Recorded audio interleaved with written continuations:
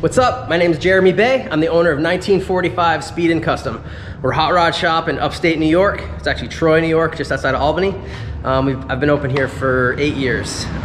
We build everything from like period correct hot rods to kind of modern resto mod stuff, and kind of everything in between. Pretty much everything we do is kind of on the higher end of things, as far as like most of our projects are 6 figures or whatever. But either way, it's this is a 32 Ford Roadster that we're doing with a Chrysler DeSoto Hemi motor, and it's just in the process of final assembly. So all this stuff has to get put on, and then I'm just finishing up the wiring with it. My girlfriend's E36 M3, my 996. I'm not a European car guy. I'm just a car guy. I got my 996 because she had her M3, and she does track days, and I wanted to go do track days. So I have a Mazda RX-7 that's a drift car, so I'm into drifting. I was into drifting before I got this thing, but this is super fun and for not a lot of money. This is my Race of Gentlemen car here. It's won 2019 Race of Gentlemen in the V8 class, which is the fast class. So it has a 286-inch flathead with Hillbor fuel injection, Vertex magneto, and it was built by Go Devil Garage. Motor was. I did the chassis. And the body is it's actually a 1925 Dodge Touring that somebody had cut the back off of. It was shortened, so I just like made the little back and threw it together and won the event. So either way, I'm gonna win it. I won this past year, I'm gonna win next year, and probably continue to always win because well, I don't know, I don't lose much. I used to be a pro snowboarder before I got into this stuff. I traveled around the world snowboarding. During that time I got into cars. I was into Hondas. I had a Honda Civic drag car, and I was spending a ton of money at the chassis shop. I thought welding was magic. I had no idea how to weld. I never saw anybody weld before, so every time something needed to get done chassis wise, it was like, oh, I gotta take it to Bud Abatello and he's gotta do what he does. And when I saw Motorcycle Mania, it was like, that's the first time I saw anybody weld. So I said to myself, I could probably do that.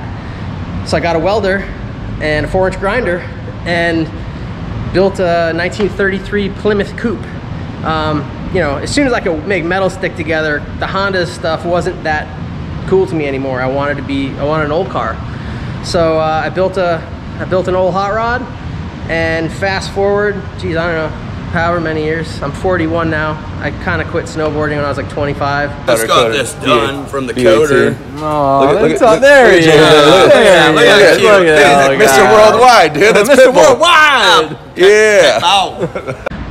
When I moved back from LA, I first worked at Pittsburgh and worked at a shop in Pittsburgh, and then ended up going to Utica to work for Dave. And at the time, we were building a 35 Ford 3-window for the Riddler Award at the Detroit Autorama. So I kind of like went from building a Model A in my parents' garage to like working on $1 million car like overnight.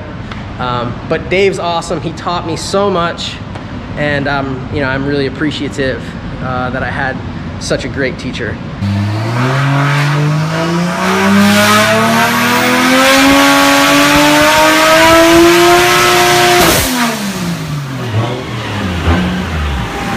We don't specialize in one thing. We do import cars, we do resto mods, we do period correct hot rods. You know, I'm interested in a lot of different things, so I try to, you know, take on the builds that we can do a lot of different cool stuff.